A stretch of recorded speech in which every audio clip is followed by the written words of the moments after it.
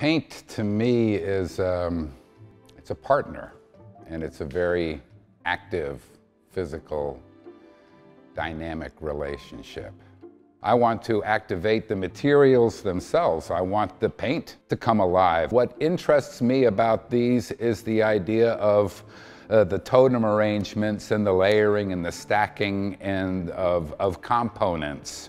It's been a real joy to work with visual arts and to get to share these things that I'm sharing with you and the ACC community. Quite an amazing thing to sit in this room and say, you know what we actually did? We centralized an art community. We've got it all kind of together here. And I think everybody's looking forward and everyone's excited.